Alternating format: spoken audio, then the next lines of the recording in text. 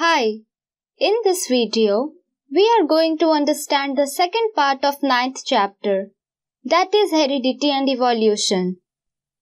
The video mainly helps in study about evolution and classification. We will cover the following topics in this video. First, we will know what is evolution.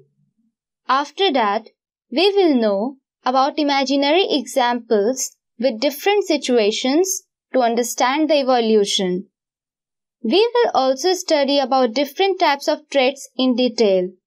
The evolution and classification will also be studied in this video. We will learn about the evidences of evolution in detail. And lastly, we will know about human evolution. So, let's start with our first topic. What is evolution? Evolution is the sequence of gradual changes which take place in the primitive organisms over millions of years, in which new species are produced. To understand how evolution takes place, let us consider some imaginary examples with different situations. In the first situation, a color variation arises during reproduction. It results green beetles got the survival advantage, or they were naturally selected as they were not visible in green bushes.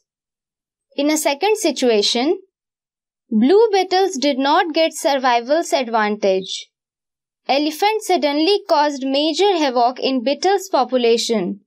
Otherwise, their number would have been considerably large. In third situation, no genetic change has occurred. Now, we are going to study about different types of traits. They are A. Acquired traits. Traits that is acquired due to interaction with the environment. It is not inheritable and cannot direct the evolution. B. Inherited traits. Traits that is expressed in subsequent generations. It is inheritable and helpful in evolution. The next topic is speciation. Speciation is the process of origin of a new species from existing species. Speciation takes place when variation is combined with geographical isolation. Factors which leads to speciation are following. First, gene flow. Second, genetic drift. Third, natural selection. And fourth, geographical isolation. Now, we are going to study about evolution and classification. As we know that both evolution and classification are interlinked.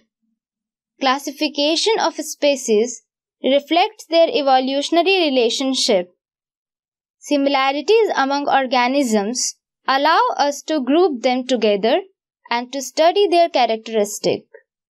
Characteristic is the details of appearance or behavior of a particular form or a particular function. Our next topic is tracing evolutionary relationship. The modern system of classification is based on evolutionary relationship. The degree of similarity and dissimilarity shows that all animals have evolved from a common ancestor. Such evidences of evolution are: the first one is morphological and anatomical evidences.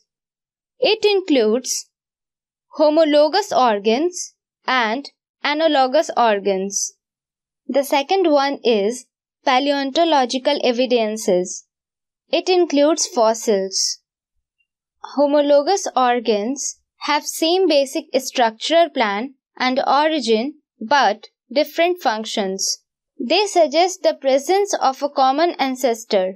For example, forelimbs of frog, reptile, etc. Analogous organs. They are the organs that have different origin and structural plan but same function. They suggest different ancestor. For example, wings of butterfly, bird, and bat. Fossils are the preserved remains or impression of living organism of the past. For example, trilobite means fossil invertebrate and Nidia means fossil fish. A question comes in our mind that how do we know the age of the fossils? There are two components to estimate the age of the fossils. One is relative. Deeper the fossil, older it is. And the second way of dating fossil is by deducting the ratio of different isotopes of the same element in the fossil material. Evolution by stages. Planaria is the first animal which show eye-like structure. The dark spots on planaria are light-sensitive spots, but a planaria cannot distinguish between two different objects. Flatworm has rudimentary eyes, enough to give fitness advantage. Insects have compound eyes. Humans have binocular eyes, most advanced, because humans can recognize colors and have very good depth perception. The next topic is evolution by artificial selection. Artificial selection is the uses of plants with desirable characteristics to produce new varieties. For example, from wild cabbage, many varieties like broccoli, cauliflower, red cabbage, kale, cabbage and kohlrabi were obtained by it. Molecular phylogeny. Evolution occurs due to changes in DNA. It is based on the idea that changes in DNA during reproduction are the basic events in evolution. Lastly, we will talk about human evolution. All human beings belong to single species known as Homo sapiens. All humans are originated in Africa.